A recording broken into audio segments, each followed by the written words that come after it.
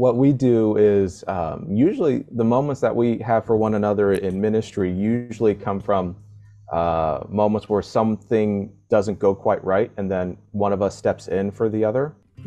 Welcome to the Eden Podcast, where we true the verse of Genesis 3:16, and we discover that God didn't curse Eve or Adam or limit woman in any way. This is the Eden Podcast. I'm Bruce C.E. Fleming, Executive Director of the True 316 Foundation. Our website is true316.com. That's TRU316.com. And my co-host for today is Joanne Hagemeyer. Joanne, would you take us into the show? Certainly, I'd love to. We are here this morning. Whoops. Okay, let's just make a break here. We'll just wait. We'll do it all over again. Because we don't edit it. So we can cut the end off, but not the middle parts. So let's try it again. Okay. Pause. All right. Ready? Welcome to the Eden Podcast. I'm Bruce C.E. Fleming, Executive Director of the True 316 Foundation. Our website is true316.com. That's TRU316.com. And we have a special guest today. I'm going to ask my co-host, Joanne Hagemeyer, if you'll take us in there. Thank you, Bruce.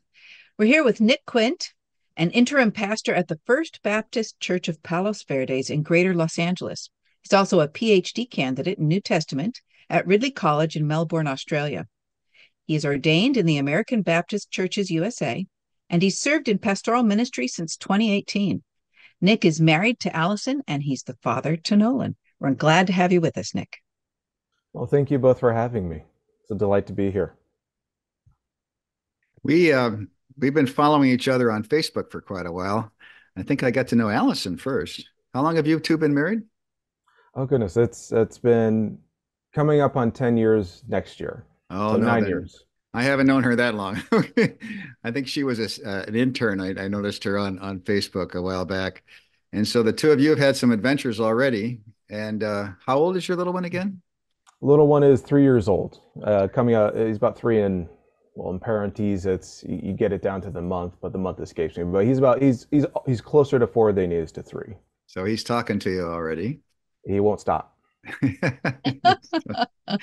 That's what the Lord wants us to do in prayer. Just keep talking and not stopping. Well, we'd like to jump in and just find out a little bit about your backstory. Can you tell us about your faith story, how you came to know Christ and began to grow in him? So it's an interesting story. I was raised in a Christian home out here. I don't know if y'all have this in Minnesota or in the Midwest, but it's Calvary Chapel out here, which is kind of a, how do you even describe it? Kind of a dispensational, complementarian, yet charismatic kind of blend of things. Grew up in that, never really cared for it, never quite. The seeds of faith were there, but they never seemed to grow, so to speak. Parents were wonderful people, loving people. And, it wasn't really until I hit about 18, from about 13 to 18, I would have called myself a closet deist of sorts. Just kind of there is a thing in the universe that made this. Someone had to flip the switch to get the stew boiling, so to speak. And once that happens, basically, when I turned 18, I wouldn't say I became a Christian, but I decided to dedicate my life to Christ. Basically, all right, I've seen all this, none of this works. The world doesn't make sense without something, without the God of Jesus Christ, basically. And so I decided to go. I wanted to be a film major. I wanted to write movies when I was younger, because you have the world at your the world at your fingertips, and movies are the greatest way to do that, right? Follow your dreams. And so I went to Biola, met my wife there, and got bit by the theology bug when she was on her way to go to Trinity Evangelical Divinity School in Chicagoland. I still stayed behind for a little while to finish up school, and then I went to Fuller. But it was one of those weird experiences that had I not met her, I'm not sure where I'd be, and I'm not sure I like all the options that were before me if we take at least my sense of where I was going in that. But the Lord was gracious to me and far smarter than me, and allowed me to marry someone who is far gracious and far more smart than me. And so I fell into pastoral ministry, didn't take a single pastoral ministry class, didn't want to be a pastor, wanted to be an academic, wanted to be a professor or researcher. And then the Lord just led me to a church, and then He's kept me in church ever since. And I've discovered that the church is, well, kind of where God likes having people. And so that's kind of how I ended up where I am today. And so I'm curious how you got down to Australia. Oh, well, thank God for distance and online and stuff like that. They originally I would have to make a few sojourns out there. Um, yeah, I've been following Michael Bird for basically 5 to 10 years and pestering him online. And I was like, hey, mate, I want to come do a PhD with you. And, did the email thing. We've talked. We met at ETS, SBL a few times. And he said, sure, why not? You certainly can't be worse than all my other PhD students. And so we decided to go with that. And that's where I've been doing that technically, I've been doing that for about 5 years. But finances, life, all that sort of stuff put a pause on a lot of it. So I've only been able to really do it full time as of the start of this year. So first chapter's done. He doesn't hate it. And now it's on to 6 more chapters or 5 more chapters. I forget exactly. So a PhD is, it means you're supposed to discover things that other people haven't discovered yet. Do you have an idea of what you're going to discover, or you haven't got that far yet? Well, basically in the world of post-liberal readings of Paul, in the 1970s and on, there's not a lot to be discovered historically or linguistically, but there's a lot to be discovered theologically. And so I'm kind of in that space of trying to discern how to put the pieces of these things together in ways that are new or interesting, in ways that I don't think have been done. Because usually when you're doing constructive work in theology and New Testament theology and Paul, you kind of let some pieces you don't like or you can't reconcile kind of just sit over there on the shelf and gather dust, and you play with the toys you like, not the toys you don't like. And so my goal is to have all the toys of the word or at least of Paul say something and then construct a vision out of that. So that's hopefully I'm finding some new things. I've already found a few interesting concepts that I like that I've not seen really argued elsewhere, or when they've been argued against what I think is true. And so I get to be in the minority, which is fun. I'm kind of enjoying that so far. That's great. So the second step we like to ask is we like to ask you, once you have Christ in your life, He gives you spiritual gifts. And sometimes it's not always obvious. Sometimes it takes a while before the spiritual gifts come out. It can be professionally used or it can be personally used. Why don't you tell us about your spiritual gifts and then get more into your ministry story? Sure. It's a weird question because I just preached on spiritual gifts in the body of Christ, a couple weeks ago. It feels like forever ago, but it was just a few weeks ago. Told the church, think about that, pray about it. And now that someone asked me it, I'm like, oh, I don't know. For myself, I don't know. I don't think like that. It's an interesting question because at the one hand, I have a sense of, I don't think of myself in those terms at all. So it's a foreign question. Not that it's a bad question, but it's a foreign question to my way of thinking. But I'll tell you what other people have said. That way I'm not getting too much over my own skis. A gift of listening is something I've been told I had from people in ministry, able to listen and kind of take in information, kind of see. The other thing would be gifts of teaching and stuff like that.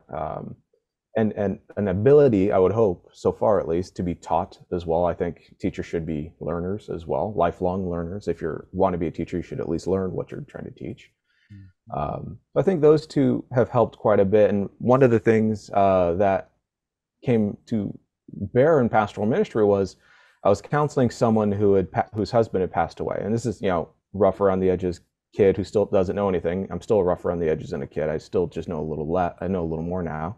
But in that instance, it was one of those moments where I didn't feel I had a word to give to this person. This person's not sobbing or losing their mind, but there is a sense of loss, of grief, of mourning. And I was like, I don't feel I should say anything. And so contrary to everything screaming in me to say something, I just followed the Spirit as I discerned it and just kept my mouth shut and just sat there for what felt like an eternity. It was probably only like 15 minutes, but it felt like an eternity. And so in that moment, I realized that sometimes the greatest thing you can do is just don't say a thing. And that's helped in ministry. So oftentimes you get to the root of conflict just by listening, and usually the person will just tell you what the problem is if you just listen long enough. Not always, but those are some of the things I've noticed just in my own life where the Lord has used those events and I think gifts to kind of bring clarity in situations where I otherwise wouldn't have known what I was doing. And you're pastoring, so you find yourself in situations where you're teaching and also needing to listen. Very often, every day it feels like. One of the fun thing is I don't know if you've had this experience in church where you just say something off the cuff and you kind of just go to move on, and one person's like, hold on, I've never heard that before, and then the rest of the Bible study or the rest of the conversation or the rest of the meeting is focused on that, and you're like, oh, there is a deep need in the church for conversation, for focusing on these topics and stuff like that. And those are some things I noticed that come up very easily in ministry. So one of the things I wanted to ask you about is your interaction with your wife, Allison, and your spiritual gifts. She was an intern when I first noticed her on Facebook. How is her ministry going, and how do you guys make room for each other? So she's almost done with her PhD. She's doing it at the University of Aberdeen in Scotland. Got a rep. She's having a wonderful time with that. She's this close. Her ministry is wonderful. It's what the Lord has gifted her to do. She's an adjunct now for Houston Christian University. It was originally Houston Baptist University.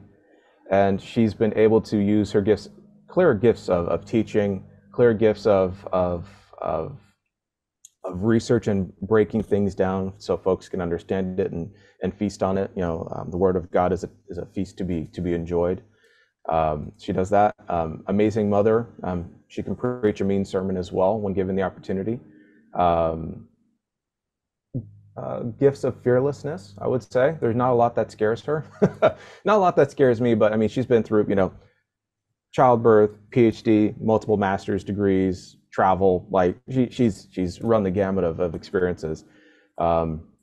What we do is usually the moments that we have for one another in ministry usually come from moments where something doesn't go quite right, and then one of us steps in for the other. Like, for example, on church on Sunday, last Sunday, there was a hymn I had heard, and I'm used to hearing a hymn a certain way, and we sing from the hymn, the hymnal, and the music director plays it. And we're a small church, so it's not like we can meet and go through this and rehearse all this sort of stuff. We're a very small church. And he plays the song, and I'm like, I do not recognize the tune, and it does not fit with what I'm seeing here. And I don't read music. I don't read sheet music or anything. And just we're me and the worship, the singer, or kind of the worship leader, and him are all looking at each other as this is going on. We're like,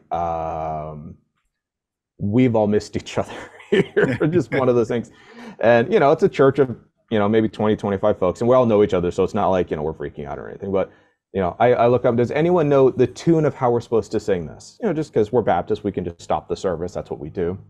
And my wife in the back goes, oh, I know the tune. And she's not she's not a sing, be up front kind of person. She can give lectures, but singing, that's not her thing. And that's, of course, one of the nightmares you have, the nightmare scenarios, right? I'm sure you guys know this, waking up and being like, oh, I get to go in front of a microphone today. Wonderful. And so, but she dropped everything. She ran up and passed Nolan off to me. So I'm sitting here in the front row holding Nolan, and he's playing with my microphone, and she leads us through the song. And it was an ordeal. And it's one of those where I was like, there is that issue or that reality of mutual submission, but also mutual need from one another, and where one is weak in an area, the other is strong. And it kind of just clarified for me. It's like, oh, I am blessed beyond words. And thankfully my wife has a sense of humor, and I hope would agree with that. That's a great story. Really a great story. Life in Are a you small able church. Go ahead. I was going to ask if you're able to collaborate on things. I am imagining you read each other's dissertations as they go along, right? But are you able to collaborate on other things? We wrote for Priscilla Papers, we did an extended critical review of Wayne Grudem's second edition. I think it's systematic theology. I can't remember if it's Christian theology or systematic theology, the book that thick. And we talked for hours and hours and hours. We read it independently. I think it was independently of each other. And we said, we can't focus on it. He's got, it's just a massive book, a very well-known complementarian author. So it's like, you can't do a massive critique of the whole thing. That's just not appropriate. At that point, you're just nitpicking. So I'll focus on his attention to Junia, and her ministry, what Scripture says and doesn't say.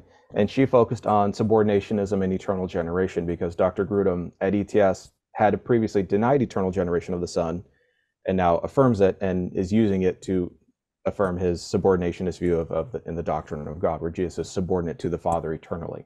Which is a heresy. Yeah. Which is, yes. There's room for some subordination in the incarnation, but no eternal functional subordination. And so Dr. Grudem extends that beyond the incarnation into eternity past, where the Son has always been subordinate to the Father, which is in my eyes heretical.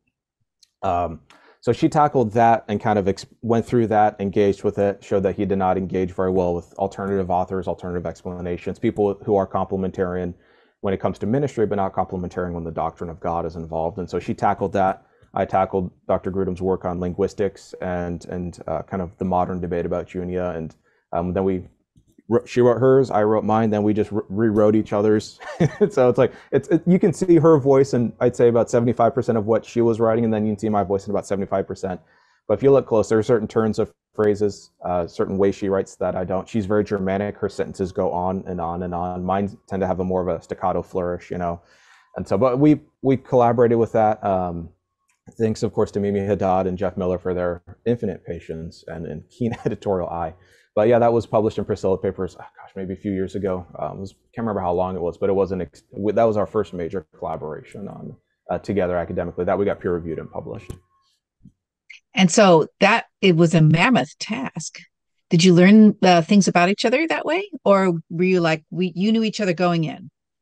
Well, I knew that she writes very long sentences, and they can go like Ephesians 1. They just kind of go and go and go and go. Me, I tend not to do that, and so she'll be. I don't think you said enough here, and so I'll go back and tweak, and she'll read it. Okay, that sounds about right. Then I'll look at her sentence. I'm like, that's 5 sentences, hon. Like you gotta, we gotta cut this up. And she said, I think you need to go back and reread that section. It sounds like he's actually saying something. And I went back. Oh, I misread that. And it's you just assume the best of each other. You assume that each other knows what they're talking about, but it never hurts to have an extra set of eyes. And I learned that she is she's much more of a sniper when it comes to writing. So she's very precise, very focused. Whereas me, I'm more of a 50 cal machine gun. I could just kind of keep going. So I could write, the joke is she could take, years to write a chapter on her dissertation, then she wouldn't have to do any edits. Me, I write the thing and then it's just edit the rest of the way. It's kind of how we go. So just personality is different on that, but it helps both of us kind of in our own way. Thank the Lord. I'm curious how your ideas about women in the body of Christ and just women in life were formed, at least from the Christian point of view. So I was raised. The joke I tell people is I was raised in the kitchen by my mother. My dad had to go out and work, and it was more of a traditional household. But I was raised in the kitchen, and I got to see cooking, spices, just the whole 9 yards. Very traditional family structure. To this day, I do most of the cooking, not all of it, but most of the cooking. But I was raised around strong women. My mother was a strong woman, but very traditional at that time, at least in terms of role, so to speak. It really didn't get, and I grew up with kind of an incipient complementarianism. Ironically, the joke I tell people is I wouldn't have been okay with a woman pastor, I am okay now. But the idea of hierarchy in marriage didn't make sense to me because I didn't really see it work. I'm not talking theological, I'm just talking, just by instinct. So I would have been more egalitarian in the home and more complementarian in the church. But it wouldn't have been because of any disdain for quote liberalism or that liberal reaction. It was more just a personal, that just doesn't seem right, or that's just not my experience. It's not wrong, it's not for me, it's a taste thing. Then I met my wife, and she basically was like, well, I feel called to ministry, I feel called to teach and do all that, don't feel called to be pastor. But she was egalitarian at the time and said, if we're going to date and be together, you need to figure out what you believe on that, because people are going to look at you and you're going to be, she's like, I get slings and arrows, you're going to get slings and arrows, because, you got to figure that out. I was like, okay. So I took Ron Pierce's Theology of Gender class at Biola and came out of that. I wouldn't say fully convinced of egalitarianism, but my film background helped a little because, you have to know narrative and structure and beats and plot and all that sort of stuff. So I just went and read Genesis and I was like, oh, yeah, there's nothing hierarchical about this. And if this is where the story began and this is what God desires for all of creation, in fact, that's where we're going, or at least that's what he's pulling us back to, then Paul can't be saying what he's saying in 1 Timothy. Like, there was no room in my brain then and now for Paul, this is his scripture. He's not going to just blatantly find something that is not in the text. He's not a modern eisegetical theologian. And so, basically from that point on, read Philip Payne, have critiques of some of his work, but he solidified my view of 1 Corinthians 11 and the kind of the difficult passages. And it was just, at that point, it was just a steady process for about from about 2009, I think is when we met. So from about 2009 to the present day, just been reading on it. And I would say fully egalitarian probably about 6 months to a year after Ron Pierce's class. The only issue was I couldn't figure out 1 Timothy 2, but I'm like, well, I'm not going to reinterpret every single text in light of a single text. That was taught to me first year Bible. That's how you get Arianism. That's how you get all sorts of things that are very easy. And so that was kind of my sense of it. And then just meeting women in ministry, that serving, good, conservative, evangelical, wonderful women gifted by God, that were not crazy, because then I was told, because when the debate comes up, I'm sure you all know this, these are the pink-haired crazy people that hate men. I'm like, I know her. She's at the Assemblies of God's church. They're way more conservative than I am. You're telling me she's a crazy loon bag? No, I don't buy this. And so it's just one of those things. I think just the end of the day for me was trying to treat people as individuals, trying to understand that the Spirit of God does work. And unless there's ethical lapses or issues, then the Spirit of God calls. And then we move in basis with the Spirit of God on that, or to the best of our ability, of course, as human beings. We had a delightful interview with Ron Pierce at the beginning of season 12 on the Eden podcast. And I wish I'd gotten to know him a lot earlier because we have a lot of common ideas and thoughts together. He spoke at my ordination, which is a very, very happy thing for me. He read scripture for us. Oh, yeah. That's great. So your church in Palos Verdes, is that like a startup, or is that an established church? And do they share where you are? So it's been around, 50 plus years, 60 years. It's been in the community for a long time. And as with most churches, it seems, unless you're a mega church, kind of starts off and kind of just tapers down a bit. I would say, based on what I've preached, and I know the elders, and we have a woman elder as well. My sense is the elders are on board. In fact, we had that conversation. Are you okay with women in ministry? The previous pastor, or rather I should say previous pastors that were, at least were undecided on the question of women in ministry. Technically, our denomination, the American Baptist Churches USA, is egalitarian in policy, but we're also Baptist, which means that's ultimately a decision for the local church. And so you do have churches that dissent or are complementarian. I'd say most churches in our region tend to be either soft complementarian or soft egalitarian. There's not a lot of fanaticism around that. You got a few churches either way that are kind of crazy, but most churches kind of occupy the soft center of that and make room for others and stuff. But no, I think the church by and large is, I would say, egalitarian friendly or sympathetic. I plan on preaching through 1 Timothy if they keep me on as pastor. I plan on preaching through 1 Timothy over the next year, which will be fun after we finish baptism. But yeah, I think by and large, I preached on Mary, Mary's, the birth of Jesus, and how Jesus, or I should say, the fact that Joseph's put aside, even though the lineage of David comes through him, tells us that God stands essentially in judgment of David's sins, but also recognizes the history of Israel in David and stuff. And so it's kind of an interesting way of kind of bypassing the legacy of sin and mankind, and God dealing with woman and dealing with that. And through redemption of all of humanity, as John says, the Lamb of God comes and takes away the sins of the world. And you only get that through Mary. You don't get that through Joseph. And so I'm very influenced by T.F. Torrance and some of the old school Reformed theologians that are very conservative, but recognize that when Jesus came into the world through the incarnation, that is a great egalitarian act. And so I think the church is very receptive to it. And there's always people that disagree, and that's fine. We're Baptists. Baptist is Greek for we disagree. But I've never heard that. I may repeat it. As long as you are submitted to one another and living in reverence to one another and respecting the opinions of others in a way that builds them up, there's a lot of room at the table, and at least at this church. And so it's a fun church to be at. Small, but full of people who love each other. So my Yeah, wife sounds Joy like and it. I share a similar experience. We both worked on our doctorates at the same time, and we would share what we did. Um, I was off on a different topic, totally non-biblical. It was contextualization in Africa, and my papers were stolen when we moved down to Africa, so I had to pivot. And we had been invited in Strasbourg, France, to do a series of monthly workshops. And Joy had done Genesis 2 and then Genesis 3, and they asked her to do Ephesians and then First Timothy. And she said, go to Bruce on that. So I hadn't planned to do that, but I ended up doing it. And so what I found in Joy's study of Genesis 2 and 3 is there's a giant bell curve in Genesis 2 and Genesis 3, a chiasm. And the center of most chiasms is the main idea. And then when I was studying First Timothy, I found that he did the same thing. He did the same kind of a chiastic structure, which gave me a lot of insight into what I was doing. So it's nice, how you can enrich each other, the husband and the wife. Uh, Mhm. Well, Bruce, that also turned into book number 4. no, that was No, 3. book number Number three, 3. book Yeah. number 3, Yeah. which you might find intriguing, Nick, since you're going to be preaching through First Timothy. You might find book number 3 pretty intriguing. Some ideas that you may not have seen before. Okay, I'll look it up. Time for a commercial. Yes, it's called Back to Eden, First Timothy. And actually, I found that Paul gave an outline in advance many times. He would say, "This is what I'm going to talk about," and so uh, and then there was another structure in the book of First Timothy. He talks about himself.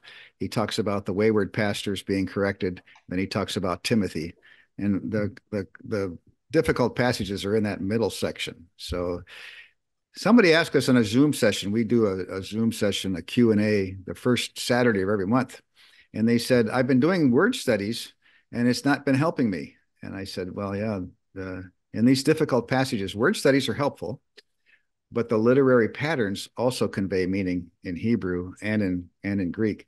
So when you look at the literary patterns in First Timothy, you go, oh, okay, I understand now. That the key verse is First Timothy chapter 3, verse 1. But I hadn't read that anyplace else before I started overlaying Joy's pattern and understanding it that way. So yeah, that'll be fun. I'd like to see what you come up with too. Yeah, me too. We'll have to Mhm. see what I come up with. Do you put your sermons on YouTube? Can we look at it sometime? We do, yeah. Just FBC Palace Verdes, I think is what it is. The whole service is up there, so you get worship through one microphone. So we're still figuring that out, Yeah. but yeah, that's all there. Yeah. So I'll have to figure out how, because one thing is, as you know, Bible study is where all the fun technical stuff happens. Then you get to the pulpit, and it's like, yeah, the pulpit is not for technicality. Although I don't hide it, but it's one of those where it's like this is a sermon, not a lecture, and it's always so tempting. It's always so Yeah, you tempting. can't say that. There's 3 possibilities for this verse.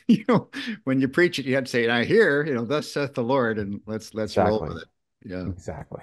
that's a lot of fun too, as we try to discern. Now, I was curious, had you come across the True 316 ministry, and do you think there's any future in it? So I know it through you just because we're Facebook friends and social media buds. One of the things I really liked was just I think most of Christian theology goes right or wrong depending on how you read Genesis. Mhm. And that's something I've been pushing. We've been going through scripture and ethics for today at church, right? And kind of our Wednesday night. And so I decided, in order to understand ethics at all in a Christian sense, is we got to read Genesis because that's the beginning of the story. This tells us how the world was originally ordered to be, or created, or structured to be. And so starting with Genesis 1, Genesis 2, male and female, cultivation, made in the image of God, and all of that. Um, I think most theology does not start with Genesis, and I think by you focusing us on that kind of paradigm and the chiasm, I didn't know about the chiasm. I'm not surprised by that. That doesn't surprise me at all, but I was unaware of it. That's some really helpful knowledge. Um, I think if you get Genesis right, then a lot of Christian theology and Paul and women specifically becomes very intelligible, and the so-called weird or difficult texts become at least more, people can at least see the logic, when the logic of course is dead to us, right? It's not, we don't think this way. So I think y'all's work in that, I think is incredibly valuable, just kind of re-highlighting the original intent of creation and not basically, well, how does Paul interpret it? It's like, well, yes, we need to understand how Paul interpreted it. That's vital for understanding it. But you're not going to understand how Paul interprets something unless you know what he's interpreting. And so I think kind of getting us back to the sources of the beginnings of Christian theology is very vital. Mm-hmm. Yeah. Well, we've got to stop here, but we're going to keep in touch with you, Nick, and with Allison too. And we'd like to see the latest updates when we find out what you've written in your dissertations. And in the spin-offs, Joy came back from Africa with a 407-page dissertation. And people said, oh, that's really nice. But I don't think I'm going to get through all 407 pages. So Kathy Krager and Elvira Michelson came to her and said, would you condense that? So she did. And so that's one of the joys that we have, is to be able to share that book in English, and it's just coming out in French too. So we're looking forward to that coming up. Well, we've been listening to Nick and Joanne and Bruce on the Eden podcast, and we thank you for joining us today. True 316 Foundation is the home of the Eden podcast. Join us for $3.16 a month or more. Let's true the verses on the key passages on women and men. Go to true316.com/partner. True 316 is strengthening and encouraging many, and we're getting stories every day of lives changed through our ministry. We're the home of the Eden podcast, and we're getting the word out that God didn't curse Eve or Adam or limit woman in any way.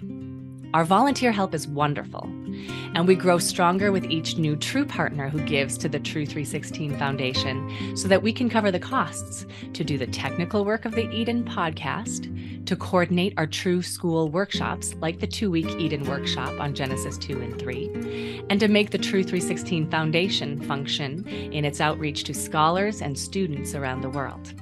You can give now with a one-time gift. And better still, you can join now and become a monthly donor. We call our monthly donors our true partners. Please join now by going to true316.com/partner.